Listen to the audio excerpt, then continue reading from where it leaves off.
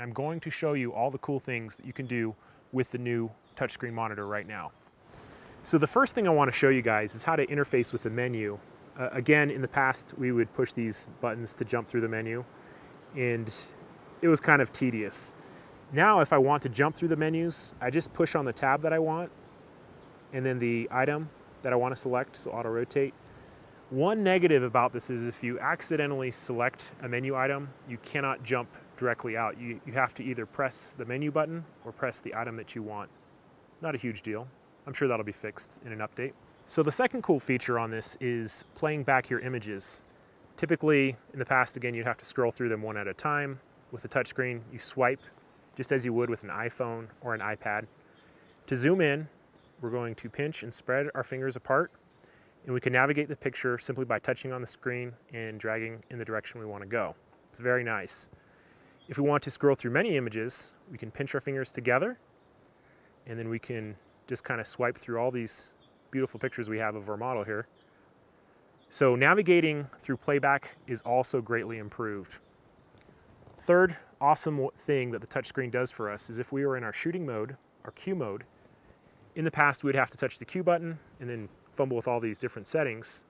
Now we press the Q button and we can jump to the setting we want. If we double tap it, we can open up the feature and just swipe through. Here is our shutter speed. So in some ways you can even change your shutter speed faster than you could with your manual controls. So tap the shutter button, takes you back out. We have many other different features. Again, touch the Q button first, and then you can select it, double tap, and it opens it. The way we interact with the live view menu is completely different now because we can touch and focus and even take the picture just by touching the screen. Something you'll notice immediately is we have these different types of shooting data on the sides, and to access our menu in live view, we're going to push the Q button. And so we have menu items on the side, and when you push a menu item, the options are selected here on the bottom. We can scroll through them if there's more than 3 or 4. Pretty cool. And the main thing that I really love about the camera is how it focuses. Now, on the crash course, I'll have a whole video on all the different ways to use the focusing systems, but for now, let me demonstrate the one that I think is the most useful. We have 4 different options down here, but there's really about 6 different options we can use. The first one we have is face detection and tracking. One of the improvements in the focusing systems is that the camera is now continually focusing. And to make sure that we have this turned on, we're going to go to our 4th red tab. Live view needs to be enabled. I'm going to select that. And continuous shooting has to be enabled. And if you have this turned on, you're good to go. I'm going to tap my shutter button. So, Leah, go ahead and take a few steps to your left and right. So you can see the camera is tracking Leah. No problem. This is very nice. If we wanted to take the picture, we're going to push the shutter button halfway down to get a focus lock, and then push it down all the way to take the shot. Now, when you are shooting in video, this is going to be continually focusing. So I am in just plain old live view. Leah, come towards the camera, and you're going to see that the camera is still focusing on Leah, even where she stops. I'm not touching the camera in any way. Leah, go ahead and go back, and the camera is tracking her face. So that's a very, very nice feature, especially when you're shooting with a video. Now, something that's really cool about face detection is you can change whose face it is on. If you have more than one person in the shot, you can jump back from face to face. And again, when you're ready to take the picture, halfway depression, takes the shot. Now, something else that's really cool about the face detection and tracking method is that if we did not want to focus on Leah's face, but some other object that's moving, we can just pick that object out, in this case her iPhone. Go ahead and come towards us, Leah. Go ahead and stop. Now let's watch it. See how it focuses like that? Come a little bit forward, a little bit more, see how far we can get. Stop. It's probably too close. Let's see if it focuses. Yeah, it focuses great. So that is a really cool feature in that the face detection in tracking mode works in 2 different ways. Either select the face or select an item.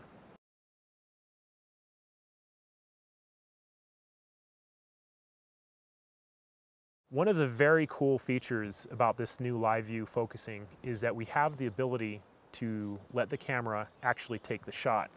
If you don't see this option, just toggle your info button. And down here in the bottom left-hand corner, we have this picture of the back of a camera that says off. We touch that. This is going to tell the camera to take the picture when focus lock is achieved. So we're going to touch on Leah's face, the camera's focusing, and it just takes the picture. And this works for really anything. If we want to focus on those trees, we touch it over there. So the camera's focusing, takes the picture, and I'm not even touching the shutter button.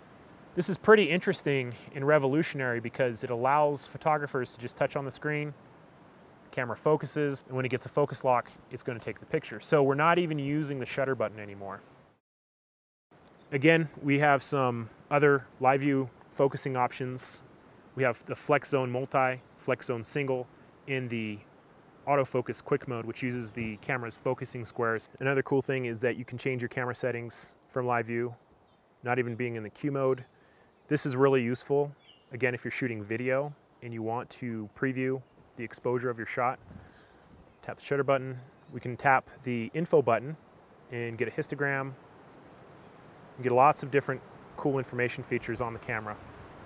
So the T4i, although functionally it is very similar to the T3i, the touchscreen monitor changes everything about how photographers interact with their cameras.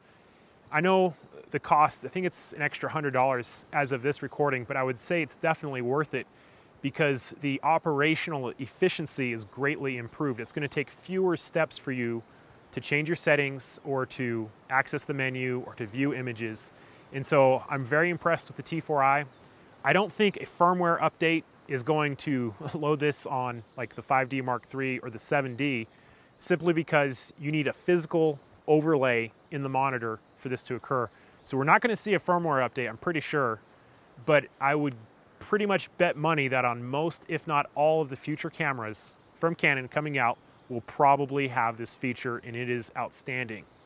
In any event, if you do have a T4i and you want to learn to use it to its utmost potential, I have a training video available for you, and you can order it from the following link.